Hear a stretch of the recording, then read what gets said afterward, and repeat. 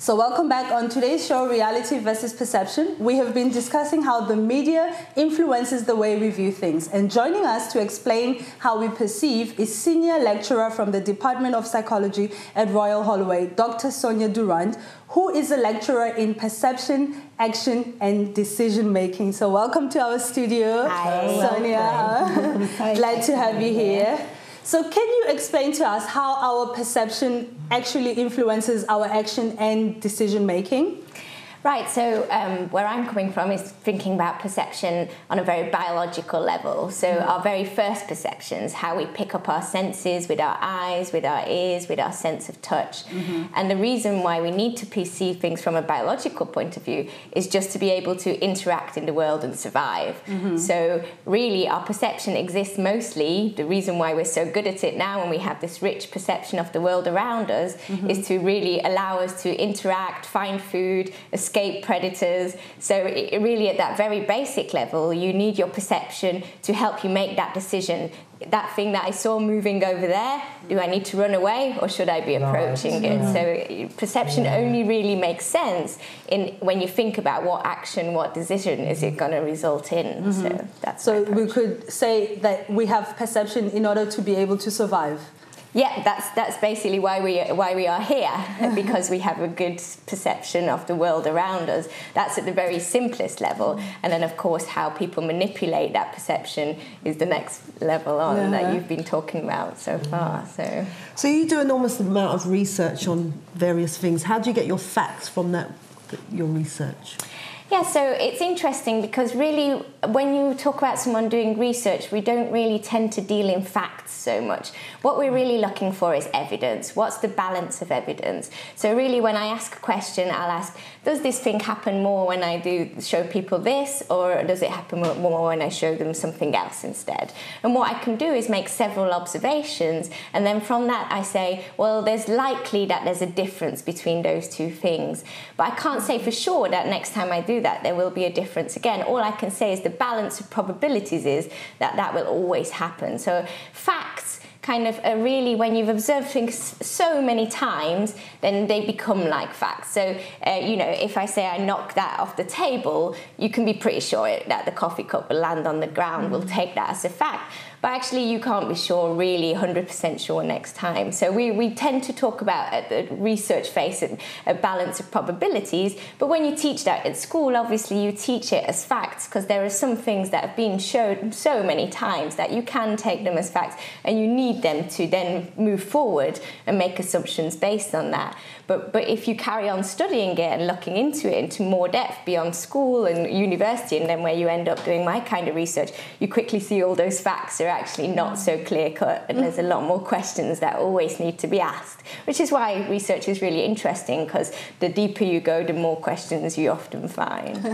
So now, I'm someone who always I would like to think I like to understand facts and be certain of facts. And now you're telling me that the facts may not necessarily be facts. So now I'm wondering how much of our reality is actually fact or illusion?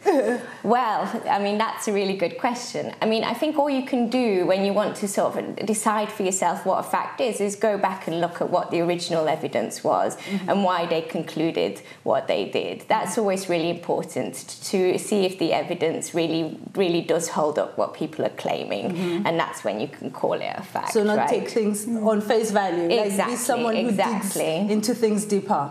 But if you think on a sort of more philosophical level, in some ways everything we perceive is just constructed for us by our brains, like I was saying, to help us engage with reality. So in some sense it's all an illusion.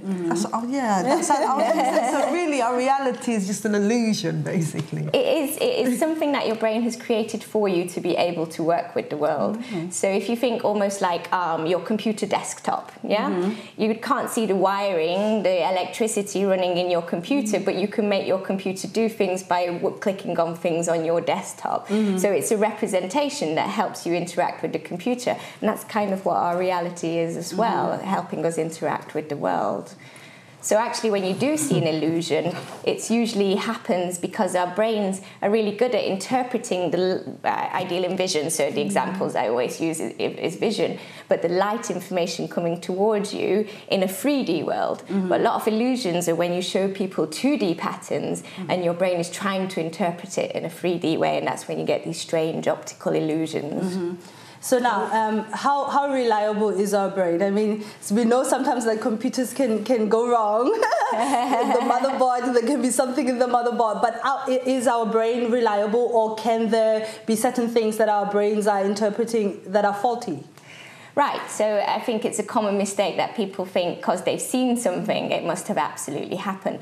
But actually, your brain is kind of doing the same thing as the scientist is doing, really, trying to interpret what was out there with the best evidence that it's got. And sometimes it gets it wrong if the evidence is hazy and hard to see. So, for example, people very commonly see faces everywhere. And that's because your brain is evolved to be very good at detecting faces, and actually it's useful to mistake something for face because that's probably better than missing a face. That could be more dangerous than accidentally mistaking something for a face.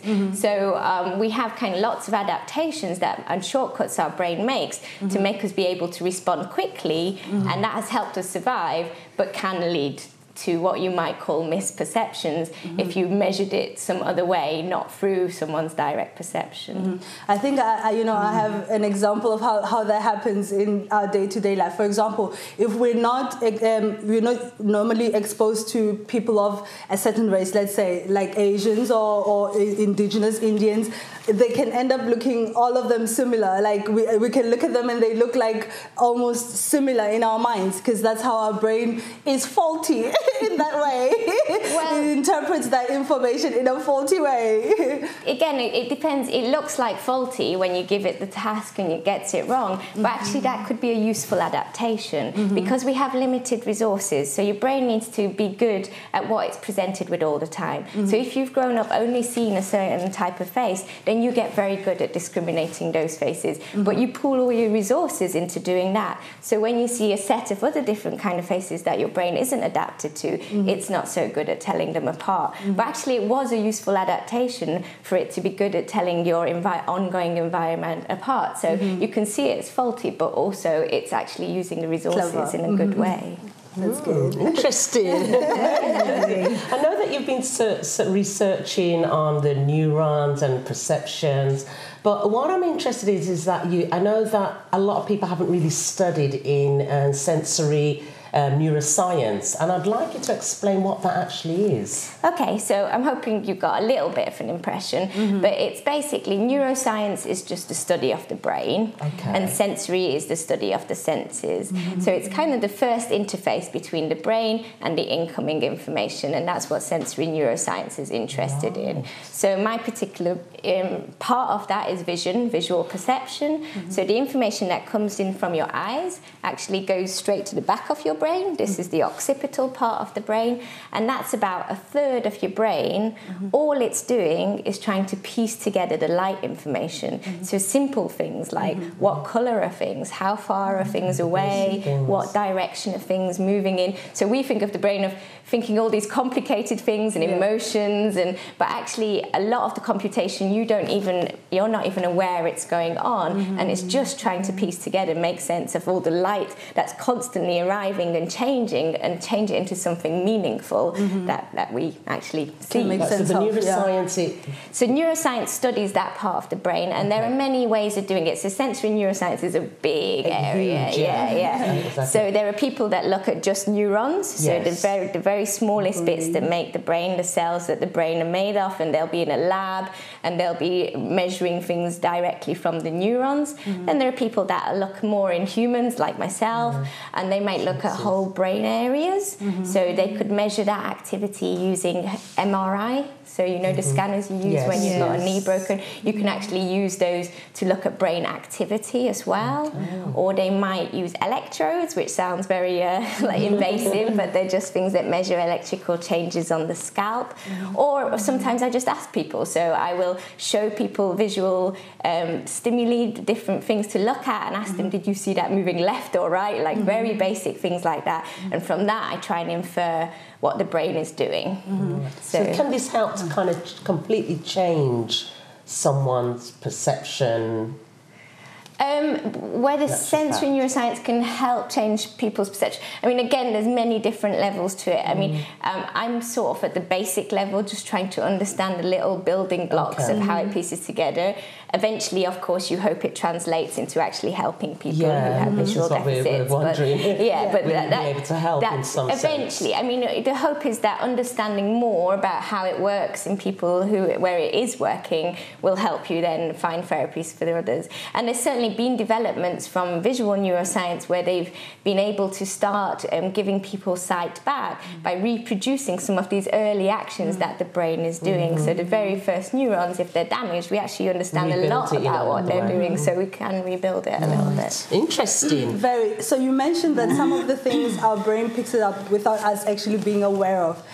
But is there something that we can do to be more intuitive, like to pick up more things that our brains are picking up, in a sense, to pick up more details, to be able to interpret what we see in a deeper level? Is there things that we can develop as human beings in order to develop our intuition, in a sense? I don't know if my question makes sense. I guess I could answer that in a sense. So actually, the other thing that limits our perception is what we pay attention to at any given time. So we kind of think that sitting here, we're taking in everything from the room around us, it's all arriving to us at the same time, but that's just not true. We can't process that all at once. So our brain, what it does is it focuses in at different parts of the scene, different times. So whether you can train your attention to kind of have a wider sphere and pick up more things, that's still an open question, and people are trying to see the limits of that. There seem to be some pretty basic limits on how many things we can pay attention to at the same time. And of course, that's very relevant if you are thinking about presenting pilots with lots of information, etc. There's limits on how much information people can actually process. I think probably people are individuals, so I suppose people have different levels. I'm sure some would be able to really stretch their perception and and reality of this room, for example, and some may be very limited. So I suppose we're all different in that sense. Again, and it depends what you think is relevant to you as well. So I guess one of the things you can do is not be distracted easily by someone going like that. Exactly. I've got a question for you. I've always wondered how different are people's perceptions on shapes and colours? Well, that's an interesting question, because you'd think that something as basic as colour and shape, maybe we all do see in a similar way. But it seems that what we were talking earlier, how your lifetime's experiences can influence how you interpret things also. Your language actually has a strong influence on how you perceive colour, for example. So there's some evidence suggesting that certain tribes that name their colours in different ways and have fewer colour names actually see colours differently. So they are not so good at telling apart colours that they have the same name for, whereas where we would differentiate and have two different names, we are better at telling those colours apart. So our language is influencing even our basic perceptions.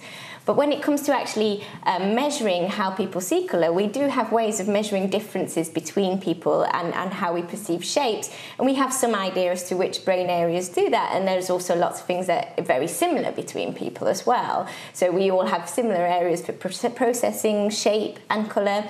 And we have ways of presenting people and asking them which colours they're seeing. But as to whether we can get at whether we all see the same colour when we see the colour red, that's a bigger philosophical question that's really at the heart of neuroscience. So we can both look at the same colour, we can both say it's red, I can even measure our brain activities and they can look similar, but can I really ever say what you're experiencing is the same that I'm experiencing? That is really one of the big questions out there. So. It's really quite interesting, isn't it? Thank you. So we don't have time for any more questions. Unfortunately, we're coming to the end of the section, but it's been such a pleasure having you. Thank you very much for having me. You have enlightened us, and it felt like we were in a lecturing room. So. I hope not too much. Because I love that kind of environment. I love being in a learning environment, so I actually enjoy this part of the show. We all never stop learning. Definitely, neither do I, for sure. Exactly. So thank you for taking your time to visit us. We're going to go for a short break, and after the break, we'll be back with more on reality versus perception.